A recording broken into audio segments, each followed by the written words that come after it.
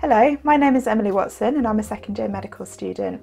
Before starting at medical school, I worked for 3 years as a registered nurse in an emergency department. I qualified as an adult nurse in 2014 and I went straight to A&E as a newly qualified nurse. I first applied for medicine when I was 17 at high school. I wasn't successful, so I took a gap year and I worked as a healthcare assistant for a year. I then applied again at 18 and again wasn't able to gain a place, so I took a place on a nursing course. So I studied adult nursing. I qualified in 2014 and then I worked in the emergency department. I really enjoyed working in A&E and I love the diversity and the fact that no two shifts are the same. I particularly enjoyed working in resus, which is looking after the more complicated patients that require one-to-one nursing.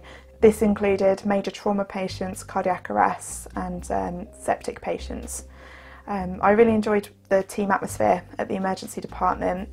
This included working with the doctors, nurses, technicians, CSTs, healthcare assistants, cleaners. Like the team was fantastic and they've all supported me throughout my medical training so far. So when you were making that career change, was there anything you were particularly worried about? One of the main things that scared me was getting back into study. Although I'd done a few courses during my 3 years as a nurse, I'd not actually done any serious study. Also, I think finance was a bit worrying, getting used to living off a low income. However, I mainly felt excited to get to medical school. It's something that I'd always wanted to do and I was really eager to get started. So what have been the easiest and most difficult parts of making that transition to medical school? So I've actually found the transition easier than I first thought.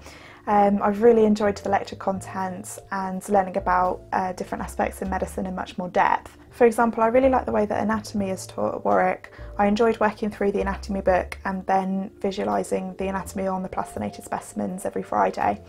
I do think that anatomy and physiology is something that isn't taught in enough depth in nursing. I miss the nurse-patient relationship and the excitement of working in the emergency department though. So what's been your favourite part of the Warwick course so far? So far I've really enjoyed the anatomy teaching. However, one block that took me by surprise was neuro. Having worked in ED, I'd looked after patients who had suffered strokes, but actually learning the anatomy and physiology behind it was fascinating. I really enjoyed the puzzle of trying to figure out where the cause of the stroke was coming from, in particular with brainstem strokes. However, one block that took me by surprise was the neuro block. I particularly enjoyed working through stroke. I liked the puzzle of finding out where the lesion could be. I have a lot of experience looking after stroke patients in the emergency department and I found it fascinating to be able to apply what I'd learnt through the neuro block into what I'd seen in practice. What societies have you joined at the medical school? During my first year I didn't actually join many societies as I wanted to focus more on my studies. I did attend student seminars which were run by the second years and I found it really helpful to go through some of the more difficult concepts and I was able to ask questions as well. I also joined the University of Warwick Korfball team. So I first played Korfball during my nursing degree, really enjoyed it. Not many people have actually heard of it, so it's like a mixture of basketball and netball, only with mixed sex. And also you get the opportunity to attack and defend in the same game. The University of Warwick team's only in its second season this year and we're about to start Bucks competition, which is very, very exciting. Do you have any particular specialty interest? I mean, you used to work in A&E, so do you still want to work in A&E? Yeah, at the moment I still absolutely love emergency medicine. I miss working in ED. Having worked as part of a trauma team looking after stabbing victims that may require intubation, ventilation, chest drains, I was fascinated by how the emergency doctors took charge, managed multiple issues through the ABCD approach. However, I want to go into my hospital placements with an open mind as I may well end up loving a completely different specialty. So do you think that nursing is a good pre-med degree? Definitely. The experiences and knowledge that I've gained as a nurse has prepared me for my career in medicine. As an ED nurse I was able to assist in a number of procedures. I was also able to triage patients which gave me great insight into taking a history and prioritising care. I also learned how to cope with difficult days. For example, talking to my friends, colleagues, parents definitely helped me to deal with some of the stress. It also prepared me for the exam period, which I found particularly tough. Okay, so what would you say to any other nurses thinking about making that same switch? Go for it. It's hard work and the application process can be difficult.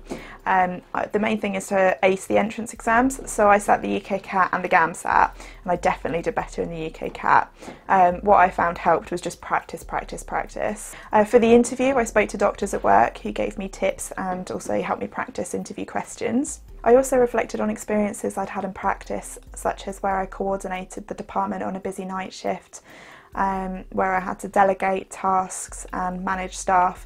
So this gave me a great example to use where I'd taken leadership and also been part of a team.